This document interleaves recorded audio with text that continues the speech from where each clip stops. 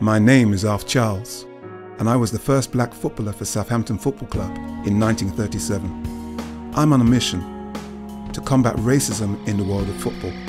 Weapons used by racists are words,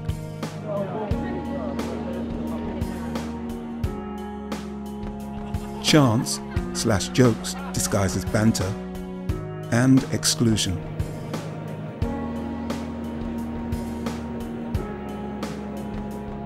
If this ever happens to you, or if you witness it happening, do the right thing. You have a duty to register it or report it. For further action, contact the club or kick it out on 0800 169 9414 or Hampshire Football Association. That is how we defeat racism.